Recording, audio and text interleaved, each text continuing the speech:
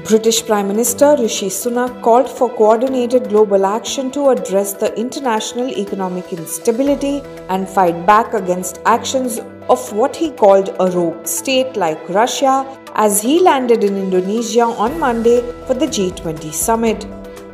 Sunak warned that Russia is trying to asphyxiate the global economy as he laid out a 5-point plan of action for the Group of 20. It comes as countries around the world face huge economic difficulties and inflationary pressures, which the UK stresses are caused or exacerbated by Russian President Vladimir Putin's illegal invasion of Ukraine.